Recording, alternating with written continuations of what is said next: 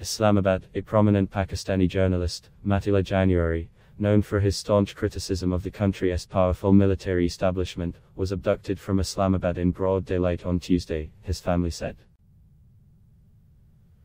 January's wife Kanise Segra, who teaches at a government-run school for girls, said her husband, a freelance journalist, had dropped her to the school in Islamabad's G-6 sector at 9:30 am. Around an hour later I heard that a scuffle was going on outside the school gate, but I couldn't hear my husband's voice.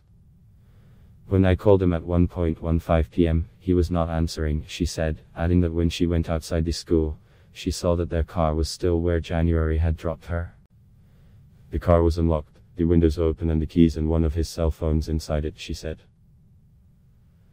Later January's son tweeted from his father's account, Matiullah Jan, "My father has been abducted from the heart of the capital, Islamabad. I demand he be found and the agencies behind it immediately be held responsible.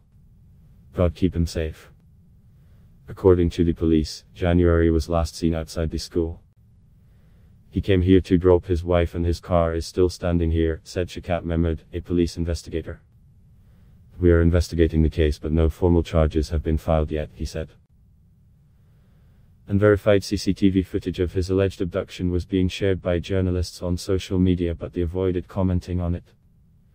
Security footage captured by the school where Segra teaches showed several men force January into a sedan outside the main gate, according to the newspaper Dawn.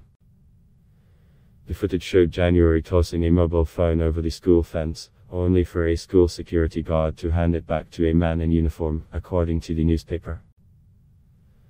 Ahead of his disappearance, January had posted on Twitter an interview of a journalist who was suffering financially due to unemployment.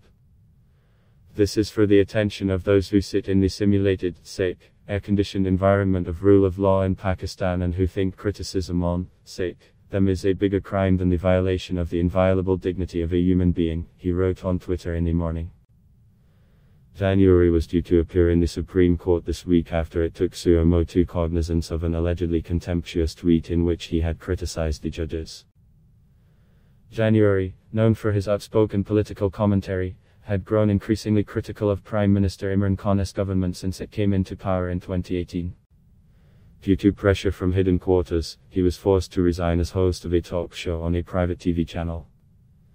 He was also very vocal in criticizing the country's military, which has directly ruled the country at different times for over 3 decades. "We are extremely concerned for the fate and well-being of Matiullah Jan," Amnesty International said shortly after his disappearance. "He has been the subject of physical attacks and harassment for his journalism. The authorities must establish his whereabouts immediately," Amnesty added. The Human Rights Commission of Pakistan, HRC, demanded that the government immediately ensure his safe recovery. Dawn's editor, Zafar Abbas, termed the development extremely disturbing and highly condemnable, and called upon editors to play their role by airing news of his disappearance. In video, Pakistan, journalist abducted in broad daylight, video goes viral.